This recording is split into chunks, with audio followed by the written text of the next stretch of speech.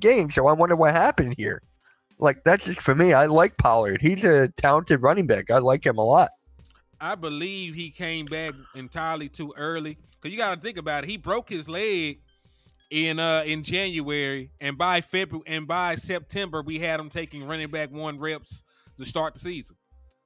And he's in an entirely different role. When he had Ezekiel Elliott, he was to change the pace back, right? He didn't have to pace himself or anything. He didn't have to worry about pass blocking or anything else like that. Like, he was just a home run hitter in the offense, change the pace back, and he did good in that role. But, he's in a different role. We pretty much asked him to do more when he was slightly diminished, and I think that came back to bite us as well.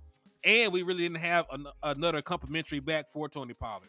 We went into the season hoping that Rico Dow could do it. Rico Dow dealt with an ankle injury damn near for 2 months, right? So he can't stay healthy. Tony Pollard coming off of an injury. They weren't very happy with the production that they got from Deuce Vaughn. So the Dallas Cowboys run game was damn near non-existent.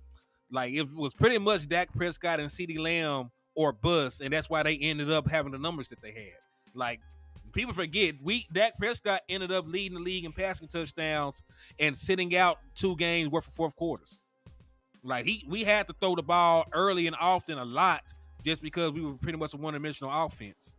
So it worked out. They ended up making all-pro selections. We won 12 games. But in the playoffs, look at the teams that are left standing. Every team that's left in the playoffs can run the football and stop the run, and the Dallas Cowboys cannot do either. Yeah.